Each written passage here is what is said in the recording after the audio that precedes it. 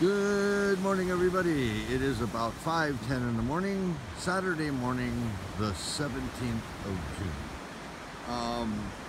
I'm going to give you this report right now. This is obviously in the middle of the night, so you're going to have to trust me on this.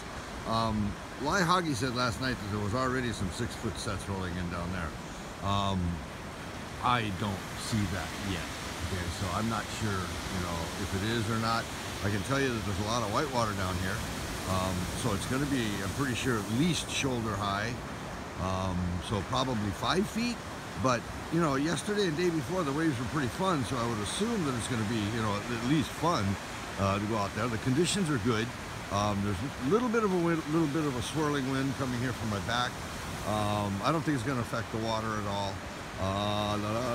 The tide just shifted a little while ago, so it's low tide now, going high.